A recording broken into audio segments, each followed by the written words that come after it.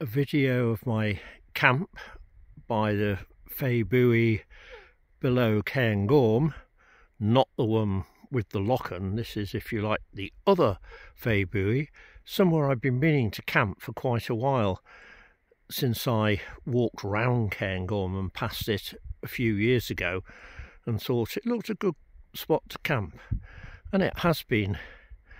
The snow's reasonably thin. I was able to clear a mostly snow-free patch to camp on.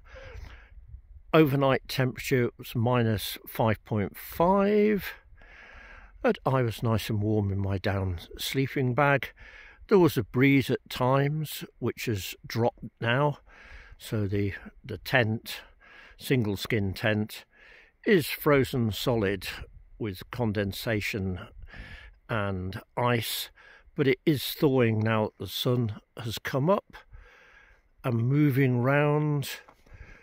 As a view across beyond Ben Arn, you can see clouds. It's very foggy down there. There's an inversion, and then round and across the startling sun and more snowy wastes, and the sky turning deep blue, my shadow, and back to the tent,